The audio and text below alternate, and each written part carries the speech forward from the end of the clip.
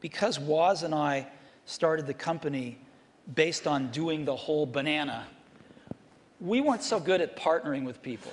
And actually, the funny thing is, Microsoft's one of the few companies we were able to partner with that actually worked for both companies. And we weren't so good at that, as where Bill at Microsoft were really good at it, because they didn't make the whole thing in the early days. And they learned how to partner with people really well. And I think if Apple could have had a little more of that in its DNA, it would have served it extremely well. And I don't think Apple learned that until, a few decades later.